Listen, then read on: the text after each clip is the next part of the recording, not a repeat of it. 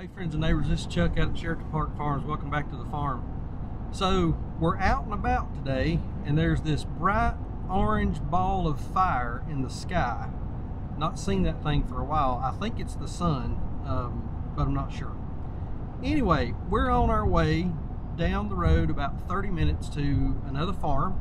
Just happens to be a viewer of the channel who sent me an email and said, hey, when you guys are going to be doing pig castration, I'd like to come and watch and learn. Well, we don't have anything scheduled and we're not going to have anything probably until mid-May, early May, somewhere in that neighborhood. And he's got some little boar piglets right now that need to be castrated. So we're going to go down, help him do that, catch a little bit of footage and go back over the whole castration process on piglets and visit his farm and see how things are going down there. So stick around with us a little while and let's go work on somebody else's farm today.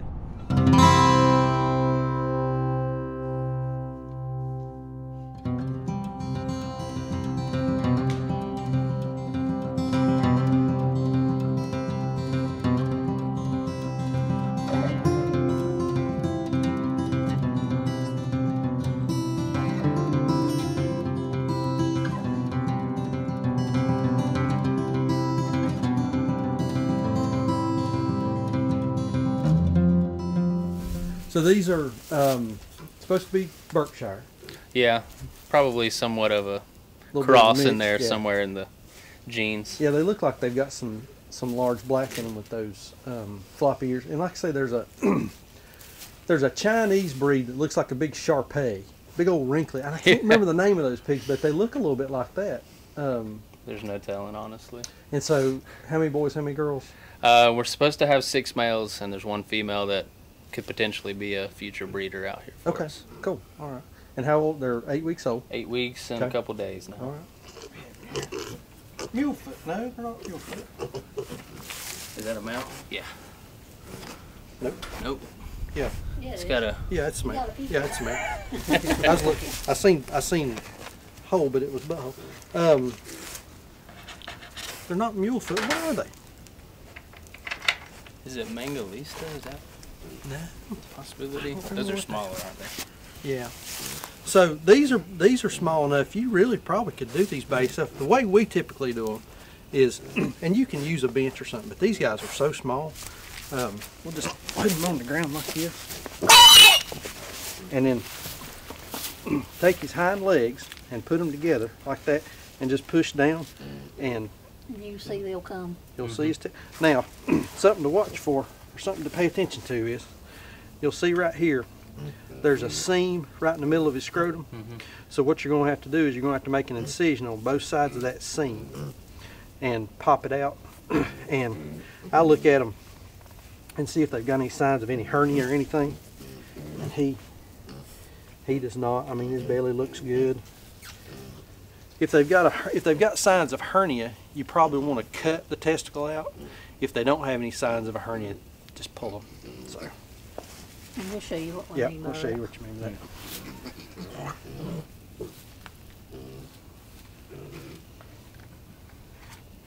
Is that just like an iodine? Or? Yep, just betadine. You can get that at Walmart or the drugstore or whatever. Now, some people will use a scalpel, and you can get those at Tractor Supply. A utility knife with a good sharp blade on it is all you need. So once you cut it, there's 2 or 3 layers here, and you have to make sure that you get through that inside sac and you're all the way down to the testicle. See, that's not into the testicle. Okay. There's another membrane there. Now that is. That's the testicle right there. That's testicle right there. And we'll just do both sides here. And then you just pop them. And pull them. And pull them. That's it. All right, you got your blue coat. And then, so there may be a little bit of vase. It's a vase different that sticks out. Just gently kind of reduce it back in there. But it may come back out. Yeah.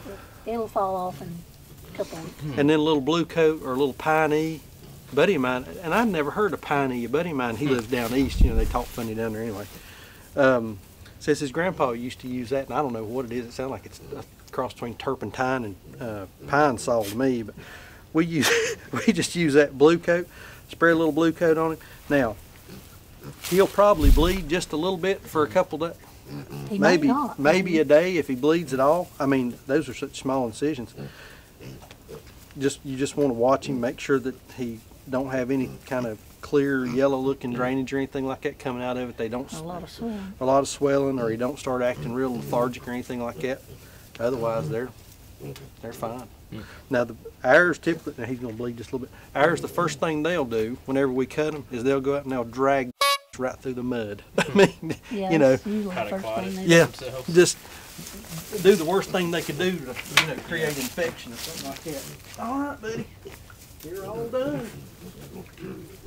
Now just sort of jack his knees. There you go, Okay. just like that.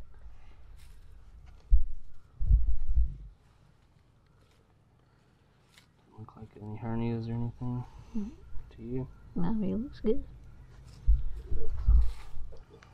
Put your little tail down there, brother.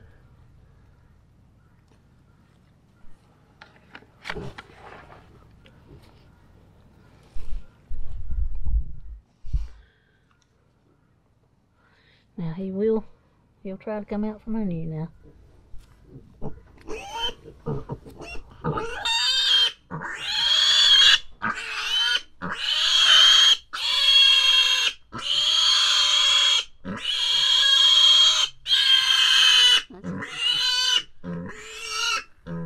See if some fluid comes out now, but it's completely up to you. So this little boy's got a swelling on in his scrotum right here.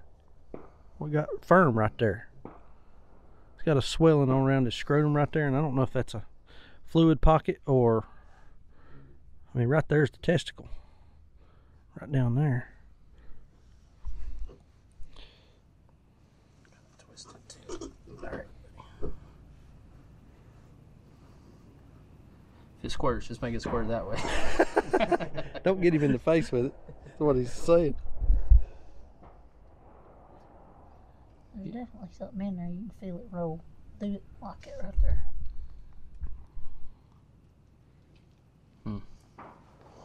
Yeah, it doesn't feel like Doesn't fluid feel to like me. fluid to me.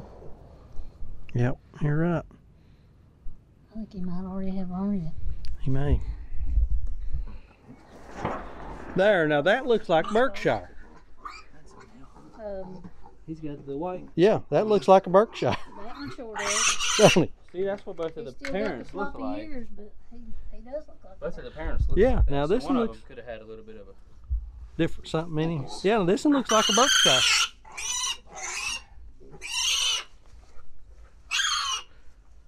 He's on out of you.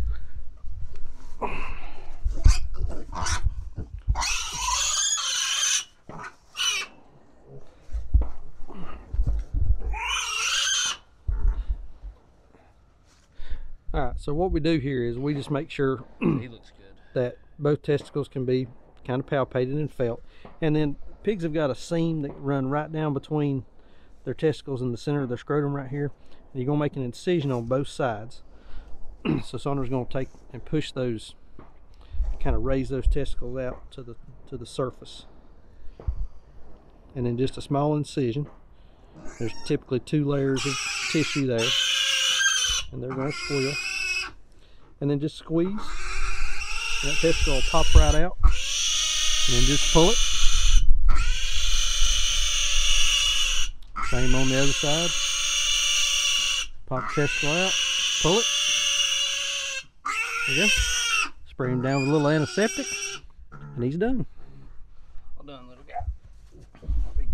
So now take your, you right-handed or left-handed? Right. All right, so take your left hand and grab both feet right here and just push them over to the side like that. And just, you're gonna go across his body with them. There you go. Now, we'll just pour a little bit of betadine on him right there. All right, then from your angle, snip, snip. And just be. Now, see if you'll push with your left hand. That'll push his testicles on. There you go. There you Just go. like that. There you go. Exactly. Now, don't be easy with it. Right there? Yep. On his leg. I wonder if I can get that way.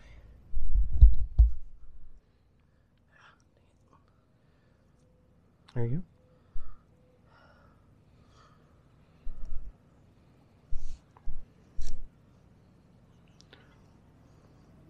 go.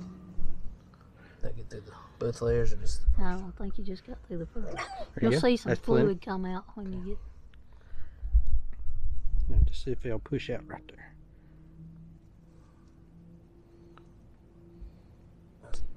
Yeah, he's not through the. Here, let me hit you. Yeah, go ahead and push it down. Yeah, your exterior incision is plenty big enough.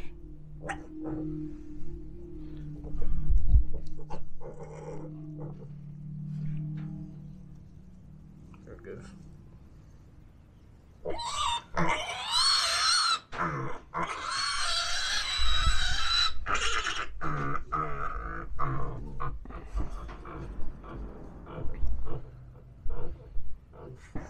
Well, the second one's a little bitty fella.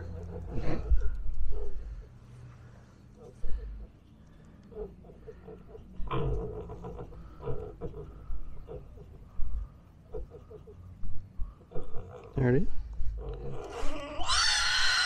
Alright, I got it. Alrighty. He's about too little to do it one person. Yeah, yeah. I mean, really.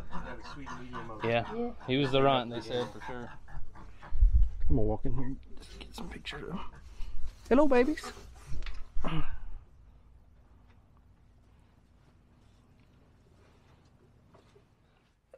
All right, got kind of late while we were standing around out there after we got done castrating the piglets. Sandra, Thad, and myself, we all kind of stood around there and just kind of chewed the fat about farming and different things. It was nice to get out. Weather's been terrible, so it was nice to get out. He had that one piglet that we showed a little clip of in the video there. Looked like he either had a scrotal hernia or some kind of hydrocele or fluid pocket in his scrotum. Decided it was best not to castrate him, just leave him alone and watch him for a couple weeks and see how he does, and see if that thing, sorry about the light, see if that thing gets any better. If it does, probably go ahead and castrate him then. If not, worst case scenario, just be ready to go ahead and process that pig for their own purposes. Beautiful place. They've got a fantastic farm out there. They bought just some raw land, didn't have any roads or anything into it, and they have just done a super job. Beautiful piece of property, about 30 minutes away from here. So, but anyway, hope that covers the piglet castration, answer some questions that some folks have had. I'm going to post a link to another piglet castration video up here. If you've not seen that one, check that one out. We got some different information in that. If you've not subscribed, hit that subscribe button. Follow along with us. We got baby pigs coming, baby sheep coming, baby chicks coming. It's baby time around here. But anyway, appreciate y'all watching. We'll see you on the next video. Thanks.